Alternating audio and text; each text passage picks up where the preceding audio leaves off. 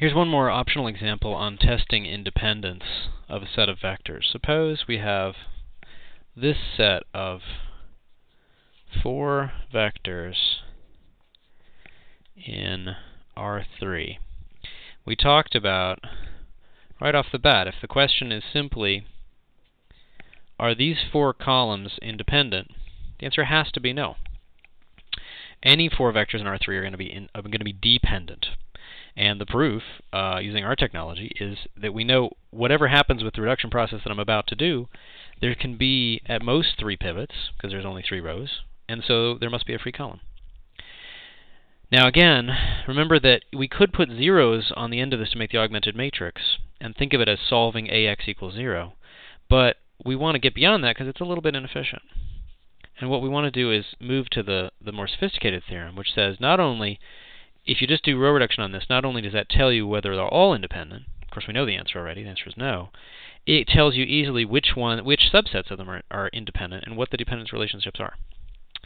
So, let's just crank out the reduction process. I'm going to add 3 times the top to the bottom, and I'm going to get minus 2,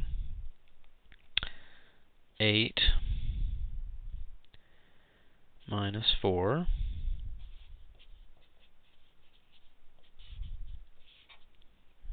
now I'm going to get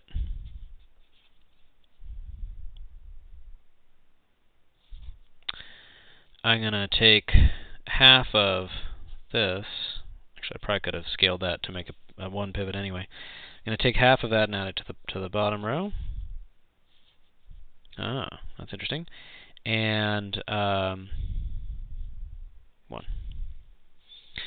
Okay, let's make the pivots 1.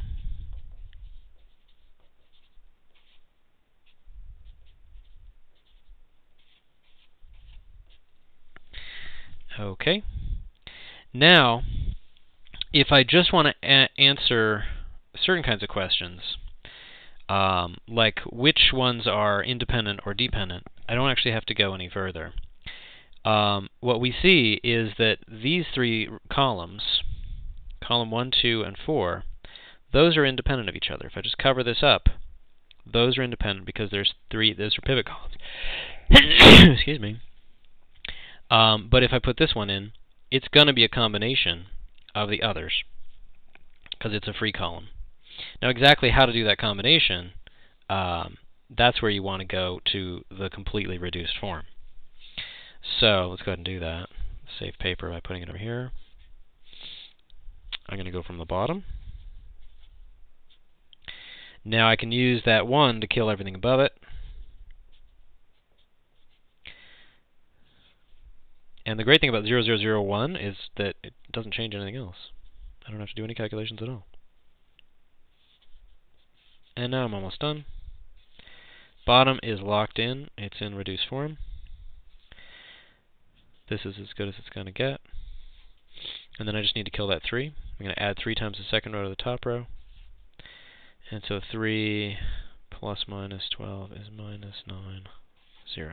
Okay, so hopefully I didn't make any mistakes in the calculations. And what this says is, give a name to our vectors. Let's say this is U1, U2, U3, and U4. I'd like to know exactly what the relationships are among those vectors, those columns. And it turns out that this is the big theorem, is that if I call these like V1, V2, V3, and V4, these are different vectors.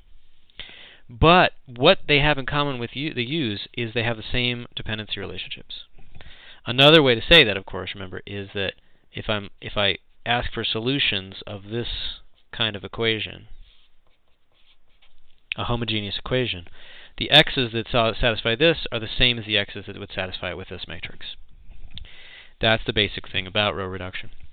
So, these coefficients that would pair these off against each other and make 0 are the same ones that would work for U. So, we can now see that V3 is equal to minus 9 V1 minus 4 V2. Or if we like to write it in that symmetric way that's kind of preferred, the sum of all these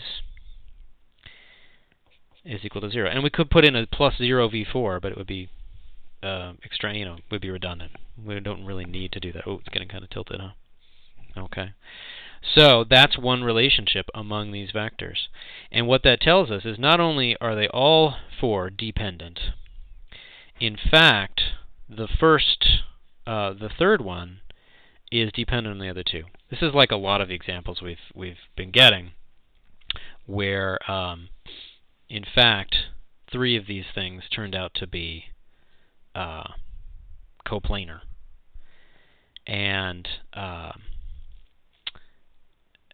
so that's what these coefficients are saying, that if I put these 3 vectors together, then I'm going to be able to get a dependency relationship that says this can be built out of these 2. So the other thing I can use this for, let's do one more. So that says these 3 vectors together are dependent, because if I cover that up, that only has 2 pivots. Now notice, it had to have a row of zeros for that to happen. If I have a 3 by 3 matrix, typically there's going to be a pivot in every column, because there's typically going to be a pivot in every row. But here this is a bit special. It's because those 3 are actually coplanar. These 3 are independent. These 3 are independent. That now gets promoted to being a pivot.